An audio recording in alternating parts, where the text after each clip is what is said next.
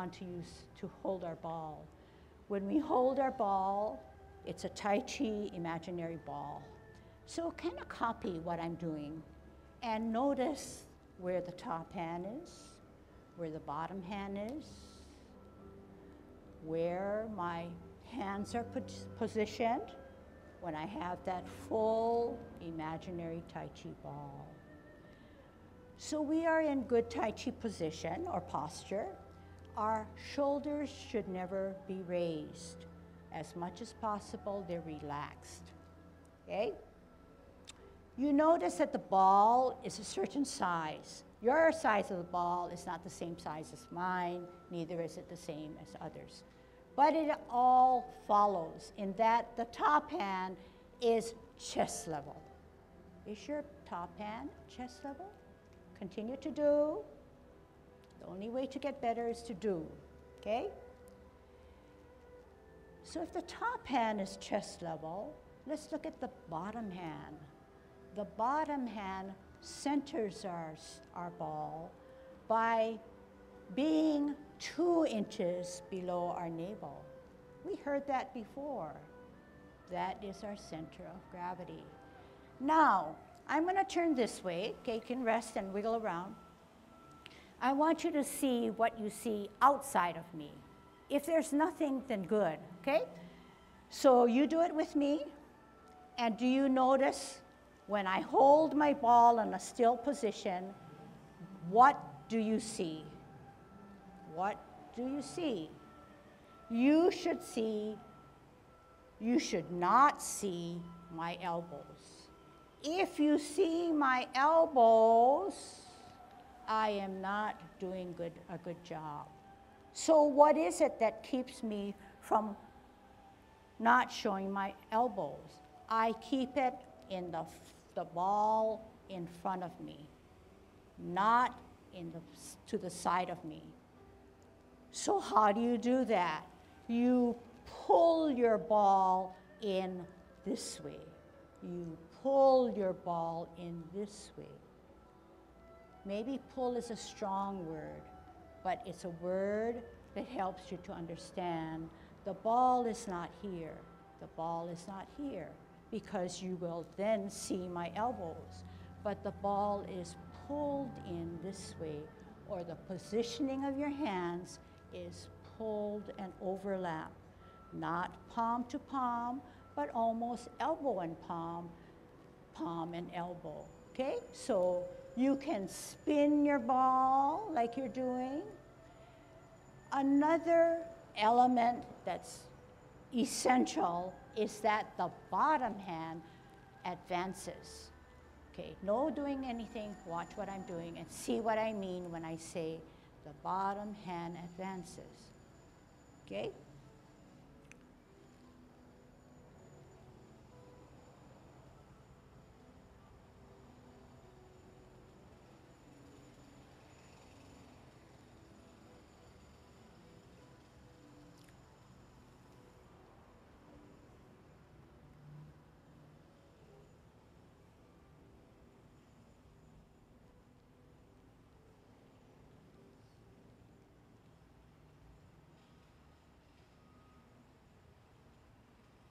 So do you know what it means now that the bottom head advances? Whenever you have a ball or whenever you move, it's the bottom hand that advances. It's never the top hand that advances. I'm having a hard time because that's not how the discipline goes. Whenever you have a ball, no matter what top hand you have, the bottom hand advances. Along the same line, if you can follow me before we try, if this is my left foot, my left hand will be on the bottom. Therefore, when I advance, my left foot advances, my left hand advances. Does that make sense? If I hold my ball and my right foot wants to go, my bottom hand has to be the advancing hand, right foot, right hand. That's how you can check to see whether your hand position is correct. Also, do you notice that my hand, when I form my ball, is never in a mumbled, jumbled way. It takes the top position.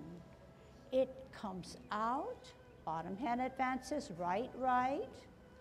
I sit back. The top hand stays on the top. The other one grabs the bottom. So to do it maybe incorrectly, I'm going to push this guy out. But that doesn't make sense. So bottom hand advances. But if I don't understand that, I'll say, oh, maybe it's this way, which is wrong because my right foot has to come out. My right hand's on the top. The bottom hand advances. Okay, that gets a little bit more confusing, but if you can understand initially, the bottom hand advances, the right foot goes out, the bottom hand has to be the right. Okay, let's try that, okay? We're on a T stance, okay, and you're in here to have fun. Don't be so cruel to yourself and be down and say, this is so hard and I can't understand it. That's not the right attitude, okay? All right, T stance, left hand on the bottom, because left foot is ready to go. Left hand on the bottom, 2 inches below your navel. Right hand at chest level, bring the ball in. Store that energy, taking an L stance, split the hands, bottom hand advances to part the wild horse's mane. Sit back and lower, pivot, root down, left hand on the top, right hand on the bottom, bring it in on a T stance, out on your heel, split your hands so that the bottom hand advances to part the wild horse's mane.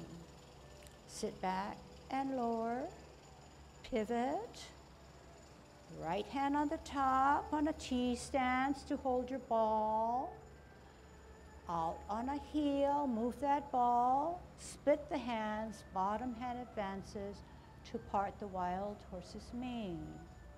Sit back, sit down, pivot, left hand on the top, root down first, T and then the ball.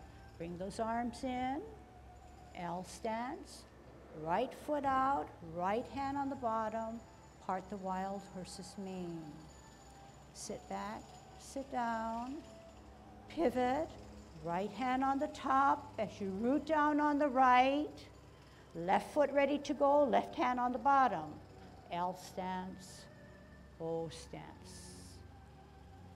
Sit back, sit down, pivot, hold your ball in a T, out and to the side, part the wild horse's mane. Sit back, sit down, pivot, hold your ball in a T stance and root down.